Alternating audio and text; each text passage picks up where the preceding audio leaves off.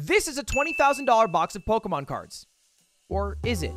You see, the value of a sealed Pokemon box is based off what it could be worth.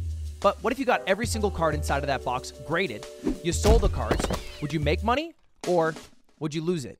That's what I'm here to find out. I bought a first edition Pokemon Fossil box for $20,000, and there were 396 cards total inside of it. It took 2 years to get all of these cards graded, but I finally have the numbers on how much money I made. Subscribe down below if you think it's a lot. The box cost $20,000. The cards getting graded cost another $6,000 for a grand cost of $26,000. And how much were the cards worth?